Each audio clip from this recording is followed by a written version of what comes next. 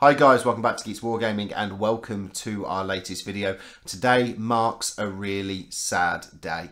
This is the last video in the Road to 30k for Calth series that I started over 2 years ago now. So when I first started collecting my Horus Heresy Ultramarines, I decided to do a little vlog for every single unit that was completed and then what would be painted up next. And that is how the series progressed. It was kind of like that unit was complete showcase with what was going to be built up next. And this army has grown and grown and grown, and there's been 21 parts over the last 2 years of me adding and building to my Ultramarines force. And do you know what? It has been absolutely amazing fun to paint up this army and then share it with you guys out there. Now, at the end of part 21, I said there's only one video left to do, and that was showcase the entire army on the battlefield, absolutely everything out, which is what we're going to do today. We're going to go through every single miniature for my Horus Heresy Ultramarines army. But before I show you the miniatures, I just want to say a massive thank you to everybody out there that's taken time out to watch these videos. Whether you're new to the series or you joined in part 1 and you followed it all the way through. Thank you very much for all of your comments, all of your likes and all of your shares. It's been amazing fun building this army alongside you guys out there. So yes, I'm sure you don't want to listen to me rabbit on anymore. Let's go take a look at the Ultramarines. And here we go, this is it, the entirety of my 30k Ultramarines army. Everything out on the battle board for the very first time actually. I don't think I've ever actually had everything out. But let's dive into some of these troop selections. He might be a Lord of War, but there's only realistically one place to start this little video, and that is with Rabute Guilliman himself. Absolutely amazing miniature from Forge World. I loved painting this guy up. He was daunting and scary, and that marble effect absolutely intimidated me, but thanks to a video guide from Games Workshop, I managed to get it done, and I was really happy with the results. I think the Rabute Guilliman miniature here is probably one of the best things I've ever actually painted up for the tabletop personally. I love him. I think he's absolutely great and sits pride of place in my display cabinet. We're now going to shift on to the HQ choices for the Ultramarines, and we're going to start with Captain Ramos Vantanos, named character for the Ultramarines that you can't buy a miniature for. So one of the things that I have done is I've taken one of the Praetor models, and I think I swapped the head over and made him blonde just to fit in with the Ultramarines. But absolutely fantastic. I love the way he's got his helm underneath his arm, and then obviously his sword. It looks like he's yelling out some battle orders across the battlefield there. Absolutely love him. And then we go into some of the other ones. So we have the Chaplain. This is from the Betrayal of Calth box set. Standard plastic miniature, but he's got plasma pistol, and then he's got the power maul. Then we have the first of the Praetors there in the middle. He is again from the Battle of Calth box set. Chain Fist, and then the Combi Bolter. And then we move into some of my special Praetors. So this is a Praetor Tribune that has got a two-handed Paragon Blade. Another miniature that I've absolutely loved painting up over my time. I think it's absolutely fantastic. And then one of the other HQ choices we have for the Ultramarines is my Siege Breaker. So again, a lovely Forge World miniature with the hammer. He's in Tartarus Terminator pattern armor, if I remember rightly. And then he's got the Volkite Bolter, Combi Bolter going on there as well. Absolutely lovely miniature. Another miniature I love painting up. And then one HQ choice that you haven't realistically seen on the battlefield, and that is my Herald, my bannered guy, who's carrying the Ultramarines banner. Now this guy actually sits in my display cabinet next to Rabute Guilliman in the show of Mighty Blue of the 13th. But yes, he's painted up, and you might not ever see him on the battlefield, but I just love the way that it works, and the transfers on the banner. That was a mixture of transfers from the Ultramarine sheet from Forge World. Absolute pain trying to get those U's wrapped around the bottom, the Ultramarines U's wrapped around the bottom of the billowing banner. But yes, really happy with the outcome. Now, next on the HQ choice, something slightly different, and I think it has been in the battle report, is my Damocles Command Rhino. So this Damocles Command Rhino is a really nice addition to this army because of the orbital bombardment and all loads of other stuff that it allows me to do. But one of the things that I did do with this one is I haven't glued this on here at the back. This actually comes off, and then I have some Rhino doors that go on over the top. So this can double up as a Rhino or my Damocles command tank. So there's a couple of options for me. You guys out there probably seen it more as a Rhino running in battle reports, but the options are there for my Damocles if it needs to come out. So let's head into troops. So first of the troop choices, we have a 10-man tactical squad all equipped with bolters. There is a Nuncio Vox in here as well. The sergeant has a power sword and is in Artificer armor. I always take Artificer armor when selecting my sergeants for the tactical squads. It just gives me a better survivability and I can take some shots on him, try and keep the squad alive a little bit more. It's exactly the same loadout for the second squad. Third squad is exactly the same, minus the Nuncio Voxes. So I have 2 Nuncio Voxes to help out with some heavy support choices that need those line of sights, but this third squad doesn't have it. And then final troop choice, I have my Breacher squad. Now my Breacher squads have all been done with red helms, so if you're reading the Horace Harris novels, listening to any of their audiobooks, you will know that red helms are not on sergeants at this point. They're a mark of dishonour in the Ultramarines Legion, and then there is an incident that happens in one of the audiobooks that basically means that the red helm is not really seen as a dishonour anymore.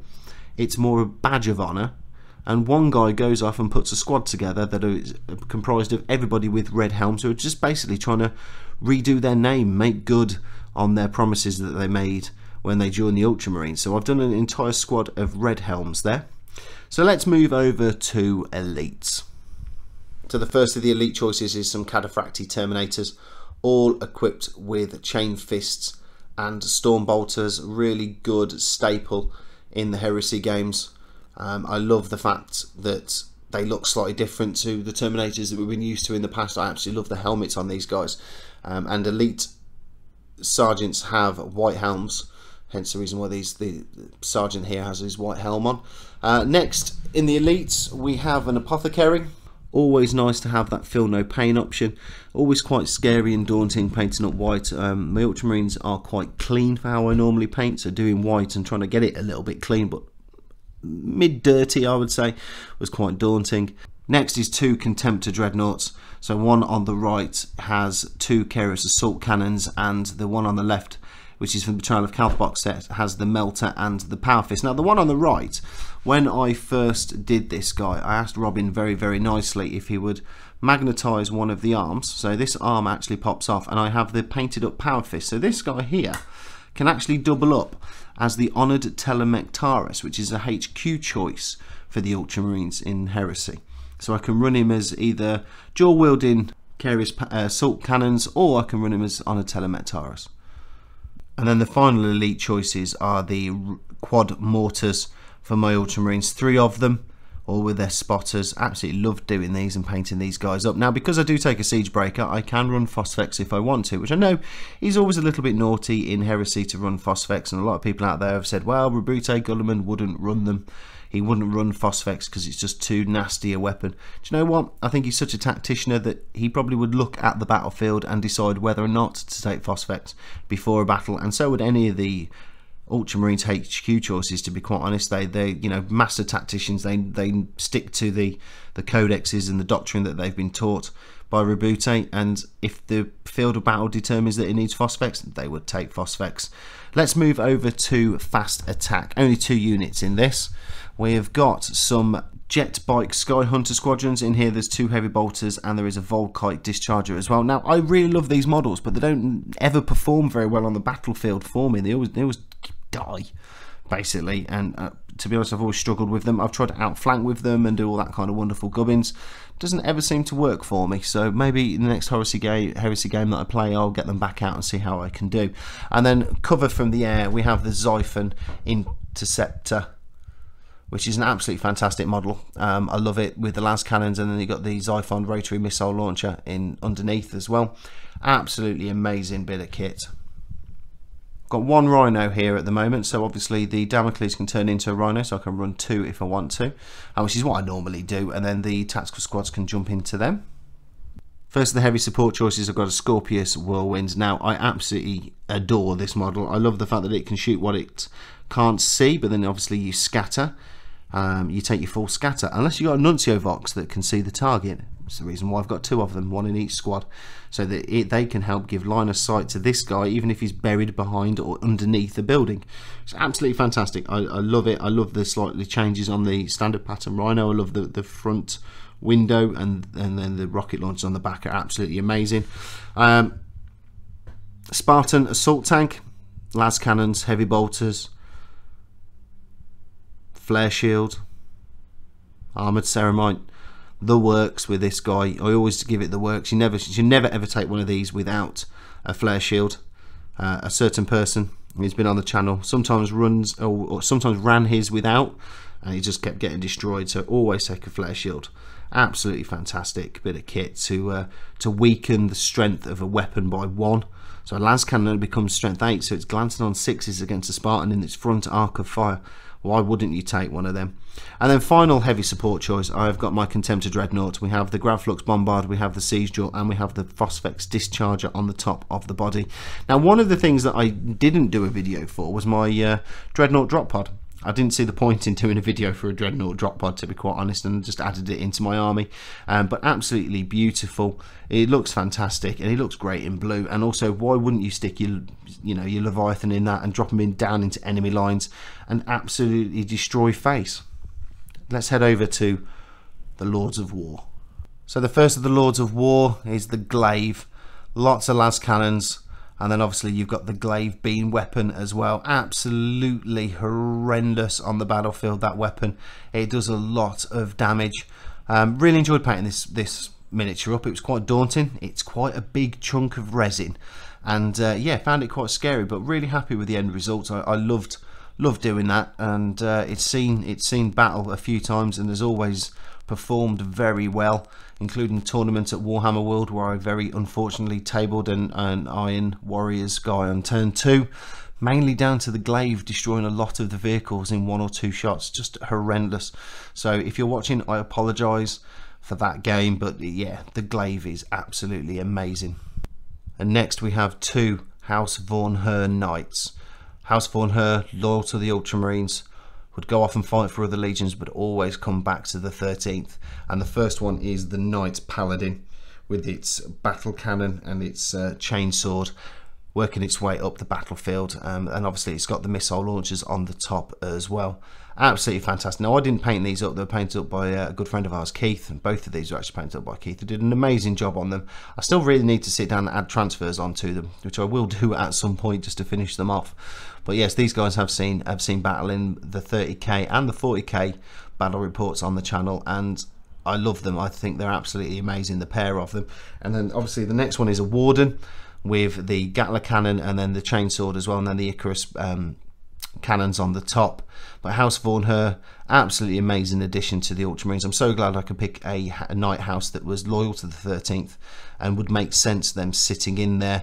But then we do have one more Lord of War, and the last Lord of War, of course, is my Reaver Battle Titan, done up in the colours of Legio Progressius. I always get it wrong. I'm always going to get the name of that wrong.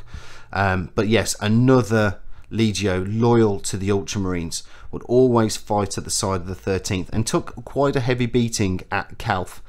Just before Calth, they actually lost all of their Warlord Titans, so there's only Reavers and Warhounds at Calth, and most of them were destroyed. So it's nice to have a very rare Legio Reaver Titan with my 13th Legion. So that is my Lords of War. That is my fast attack and my elites. Then we come down into the troops over here with the Rhino transport. Then we get into heavy support, and then down into HQ, and then finally Rabute Gulliman. So once again, a massive thank you to everybody out there that's taken time out to watch the videos, has watched my Ultramarines grow and evolve over time and take to the battlefield. So yes, thanks for watching, guys. Please leave a comment what you think to my Ultramarines now they're all out onto the battlefield in one big parade, I suppose is probably the best word. Please like, share and subscribe. It does really help out the channel. Don't forget to click the little bell icon so you never miss any of our content, and as always, we will see you on the next one.